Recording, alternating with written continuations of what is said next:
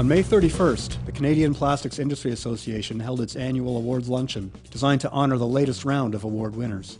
Held at the Sheraton Toronto Airport Hotel, the luncheon drew a large crowd of industry leaders, researchers, and other workers.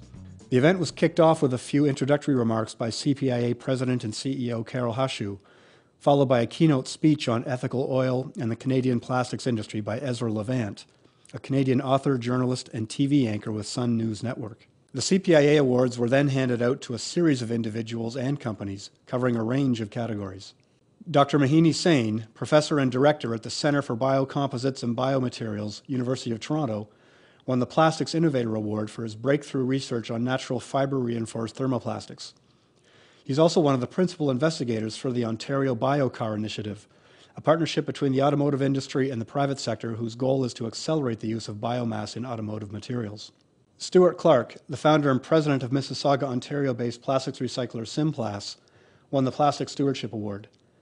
To date, CanPlastics has diverted over 12 million pounds of post-industrial pipe and another 3 million pounds of post-consumer plastic pipe and siding back into local markets nationwide. Newform Building Technologies, Inc. of Woodbridge, Ontario, won the Recycled Products Award for its Conform and Reline brands of polymer construction products.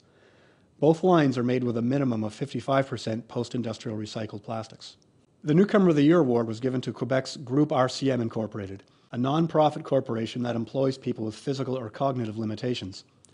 Since 2010, the organization has operated a processing line that uses a high-speed, waste-free thermokinetic process that transforms all elements of plastic bags, straws, and film into low-density polyethylene granules suitable for a wide array of applications. Last but definitely not least, the famed Leader of the Year Award was presented to Paul Cohen, the CEO of Brampton, Ontario-based polyethylene film extruder W. Ralston Canada, Inc. Cohen was being recognized not only for his leadership of Ralston, but also for years spent pitching in on a variety of plastics industry committees and councils. He's currently the chair of the CPIA's Board of Directors, a past chair of the Plastic Film Manufacturers Association of Canada, past member of the Management Committee of the CPIA's Environment and Plastics Industry Council, and also the recipient of a CPIA CanPlastics Award for outstanding leadership.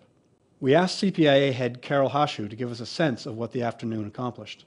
I thought the event was fantastic, a great opportunity to celebrate all that's good in the Canadian plastics industry, a wonderful gathering of the clan to recognize and celebrate individuals and companies who are leading the charge and advancing the industry, whether it's in recycled products, innovation, stewardship, newcomer, leader of the year. So a wonderful chance to celebrate all that's good in this industry.